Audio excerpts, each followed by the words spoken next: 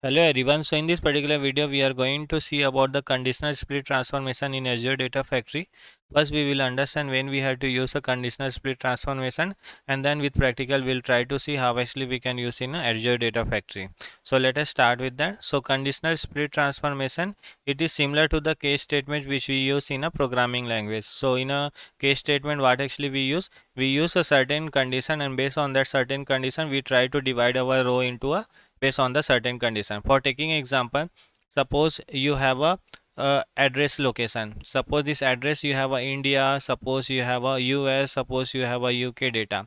Now what actually you want to write a certain condition. If India is there, then you want to put 1. If US is there, then you want to put 2. If UK is there, then you want to put 3.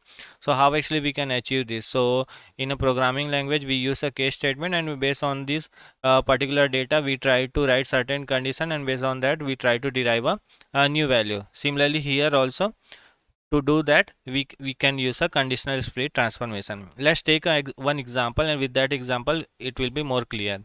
So suppose I have one of the storage account. In this storage account I have all the employee information.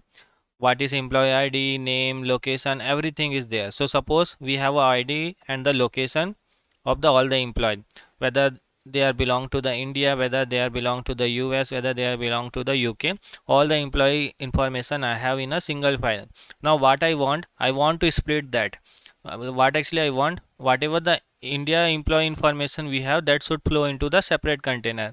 Whatever the US employee information we have, that should flow into the second container, and whatever the UK employee information we have, that should available into the separate container in a separate file.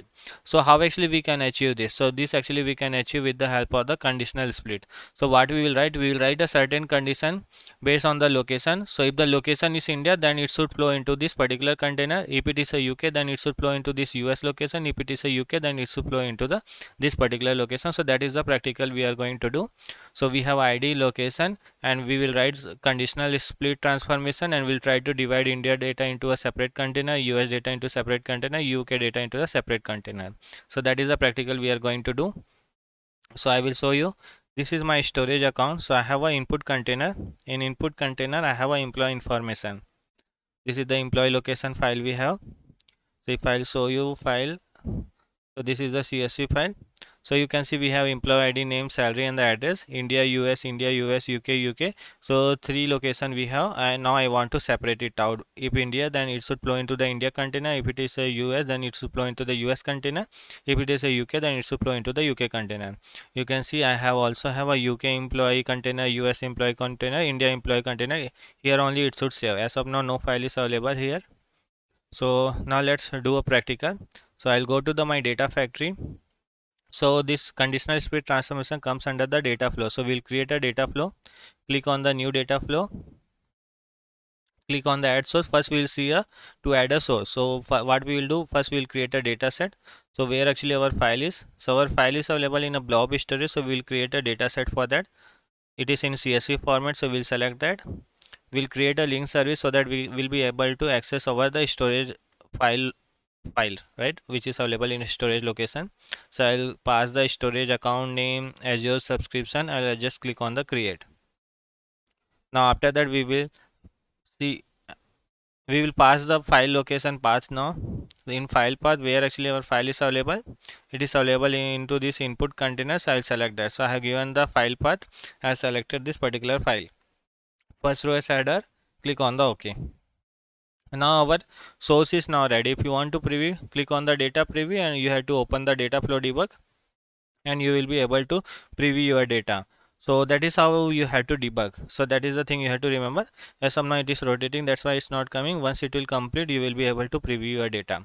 Now what we are going to do, we are going to split our data, right? So what we will do, click on the plus. You can see we have a conditional split. So we'll click on the conditional split. Now here we can write a multiple condition. Now here you can see conditional split setting. So you have to give the stream name, split on the first matching condition, all matching condition. So here you can see split on. So we have two options: first matching condition, second is the all matching condition. Whether the first matching condition should be satisfied or all matching conditions should be satisfied. So I am clicking on the all matching condition, and here you can write a multiple case statement. So add conditional stream, like that you can add a multiple. Now what actually I want to do, I want to divide my employee India. So what I will write, I will just write a India. You can give any name here, stream name. Now here you have to write a condition. So what you can do, you can double click here into the any, this will open. Now what we will use, we will use a equal expression. So what I will use, equals, you can try first expression and the second expression. So in our file, if you will see, in a input file we have a location column, right? That particular column we will try to check whether it contain the India or not. So you can see we have a address column. So what I will write, equal address, address should be India. So I will pass India. If it is equal, then it should go into the employee condition. I'll click on the save and finish. If it is address is India, then it will flow into the India, and I will write USA. I will write the same condition. What I will write, equal, I will write address, address should be US. So if I'll show you in my file, it is a USA. So I'll write a USA. I'll click on the save and finish. Similarly, I want to add one more condition. So what I will do, I'll click on the plus, add a conditional stream, and here I can write a one for the UK. And here also I will write the same condition, equals. Equals will match whether it is equal to that particular condition or not, whether address is equal to UK or not. Click on the save and finish. Now if you want to preview your data, what you have to do, you have to click on the data preview. Click on the refresh.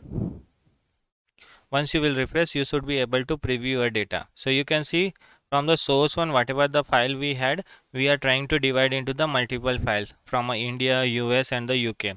Let's see whether it is working or not. So in India file only it should flow, India data it should flow. From USA data it should flow. From UK data only it should flow. Now you can see, so output stream you can see we have a India, US and UK. So in India you can see we are getting employee ID 1 and 3, which is belong to India.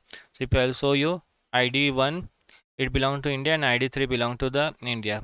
So USA is belong to the 2 and the 4. So let's see whether 2 and 4 is coming into the USA or not. Click on the USA. You can see 2 and 4 is flowing. Now what actually you can do, you can add a sync location here and you can particular place that file. So I'll add the sync location. So what you have to do, you have to create a sync location blob storage, and after that you have to just pass the particular location file. So you can use the same link service, and here you can pass like particular location. So the India should go into the India container, right? So I'll just pass that, I'll use that, click on the OK. Similarly for the US also you can add the sync, or you can, what actually you can do, you can do a parameterize, that will better. So same link sync you can use that for multiple purpose. Otherwise you have to create a multiple data set. Here also you can add CSV file and the same link service and then the file path. So US data should go into the US. Similarly for the UK also you can add. So as of now I'm not doing, I'm just going with that. Now what I will do, I'll create a new pipeline and I will just drag this data flow. What I will do, I'll click on the publish and I'll try to run the pipeline. You can see publish is completed. Now click on that trigger and trigger now. Click on the OK. Go to the monitor. Your pipeline should start running. Let's wait it to be completed. You can see it is succeed now. If I'll go to the particular location, the blob storage location.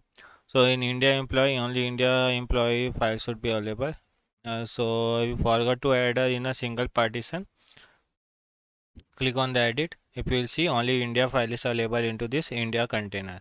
Similarly for the US and UK. So I hope you got it, how actually we can use the conditional split transformation.